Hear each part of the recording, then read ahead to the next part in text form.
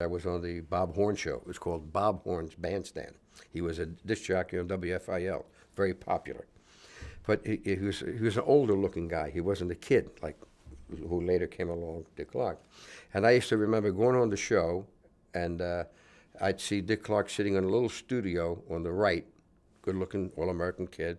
I think he had a jewelry company, was one of his sponsors. And I'd wave, you know.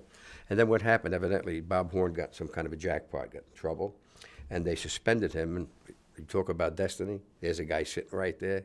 They put him on. He looked great on the screen, had a great voice. He was sharp. And then when he got on, the thing goes coast to coast now. 5 days a week from Philadelphia to California. Now, when you go on that show, the exposure is tremendous. So that was very important for the artist to go on there. We never got paid. We always signed a release for that $300 or $400 we were supposed to get. Never got it. But you just to get on TV, you don't care about the $400. You know what I mean? You're being seen coast to coast. My godfather, who lived in San Francisco, saw me one day, was tickled to death.